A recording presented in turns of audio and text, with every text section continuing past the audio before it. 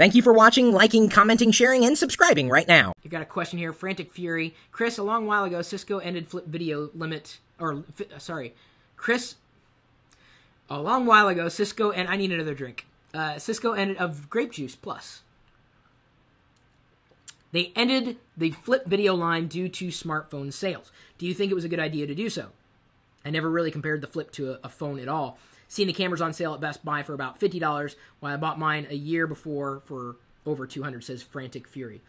You know, the first time I saw a flip video recorder, and I think I still have one lying around. Not the one that I got originally, $99. I was like, you know, this is shooting some okay video. At that point, you know, 640 by 480, even in low light, it was doing a great job, better than most point-and-shoot cameras could do. We did not have pocket HD recording at that point, or at least it wasn't very prevalent.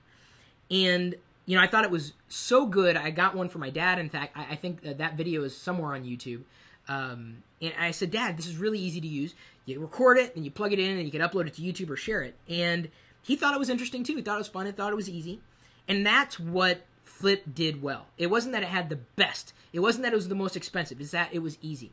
Well, if you fast forward a couple years, now smartphones come with the ability to record video. If you want to know what I recorded the Hoth Wampa Cave Lego review with, that was done with an iPhone 4S. 1080p video originally. I don't know if that's how we uploaded it to YouTube, but high-quality video that came with a smartphone.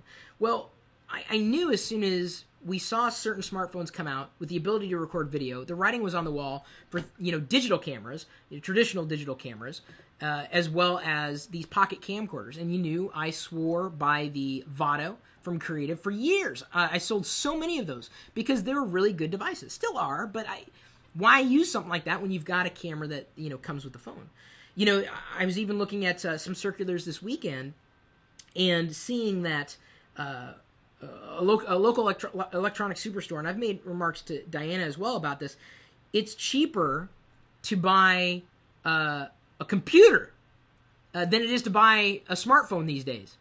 You know, these high-end phones, these all-in-one devices, are more expensive than computers. You can get a computer for like $200. But to get a decent smartphone, it's going to cost you a few hundred more, of course. So, you know, I knew that it was going to happen. It was inevitable.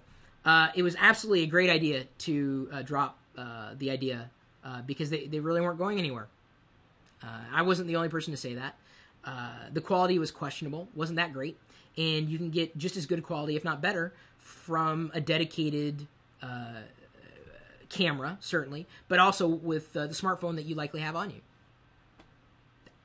They made the absolute proper decision for it.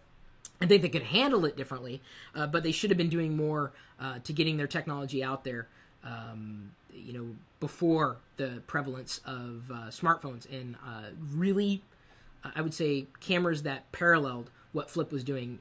And you always have your phone on you, seemingly. You know, everybody's got a different perspective on the matter. But I'm curious, you know, what do you think about what happened with Flip? Did you have one? Do you have one? Do you still use it? I don't. I mean, it's a spare, but why?